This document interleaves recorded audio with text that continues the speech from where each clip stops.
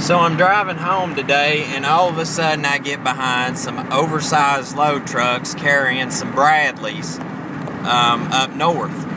And now there's a lot of talk about October 1st about taking all these orders. The military's taking all these orders about MREs and bulk food and all this stuff. And so what's really going on, man? You know, I mean, are we getting ready for martial law? I mean, you got the orders for the MREs, for all sorts of the MRAPs, ammunition, magazines, guns. I mean, ladies and gentlemen, what are we getting prepared for?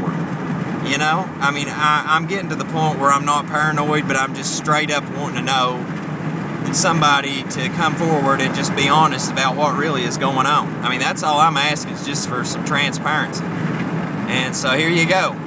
Are these going to you know, just being transferred for the military from one base to another? Are these being transferred to go to the next World War III that's going to take place in Syria? Or are these being transferred to help patrol the U.S. streets and eradicate any population that would get in the way? You be the judge.